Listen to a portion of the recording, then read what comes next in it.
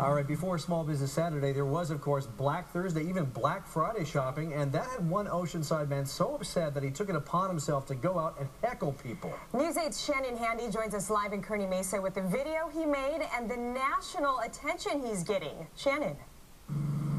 That's right, Alicia and Phil. You know, Mark Dice is very critical of people who waited hours in line to get into big box stores like Walmart. In fact, he used a megaphone and found a creative way to make sure his voice was heard. Look at you zombies lined up for your Chinese slave goods when you have thousands of dollars in credit card debt. Way to buy things that you don't need with money you don't have, morons. Mark Dice, heard here in this video, makes no apologies for heckling shoppers Thanksgiving night. You are so ignorant, you brain-dead zombies. I see a lot of people criticizing it, so I decided it would be better to just go out and shame these people right to their faces. Dice, an author and self-proclaimed media analyst, lives in Oceanside. He spent Thursday and Friday morning yelling at people outside stores in North County like Best Buy and Sears. Look at you slaves lined up for your Chinese goods. How many thousands of dollars of credit card debt do you all have? As of Saturday afternoon, the video he made already had more than 85,000 views on YouTube.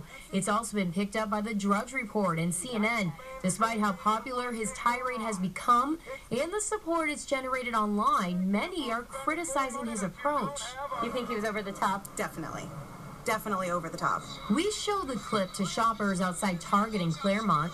It's the zombies like you. And asked what they thought. As far as that guy, I don't know. I disagree with that. He must have some issues within himself, and he's expressing it out in other ways, I guess. It's rude. It's rude. Dice doesn't see it that way. Do you think you're crossing the line and being too rude?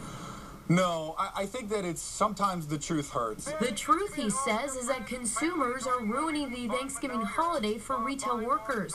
Some people say, oh, they should be thankful that these retail workers have a job. That's like slapping them in the face and then telling them that they should be glad you didn't punch them. And when asked if he thinks this type of pandemonium is actually boosting the economy, I literally got squished. his theory is it can wait. These shoppers can wait until the next day, the weekend. There's well more than a month before Christmas. Now, earlier today, I did interview the marketing chair at San Diego State about this video, as well as his thoughts on the shopping frenzy that Black Friday or Black Thursday has created. So coming up new at 6:30, hear his thoughts on this issue. Back to you guys. Shannon, what type of response did Dice get when he went out and did all this? Well, Alicia, the video is actually more than 4 minutes long, and in it I saw people throwing things at him. Of course, people were yelling at him, but in one case there was actually a couple dozen people in front of the Best Buy in Oceanside that applauded him because they too specifically went out there not to shop, but to just watch all the craziness go down. 85,000 hits already. Yeah, already went viral. Yeah. All right, Shannon, Thank thanks you. so much. We'll see you next hour.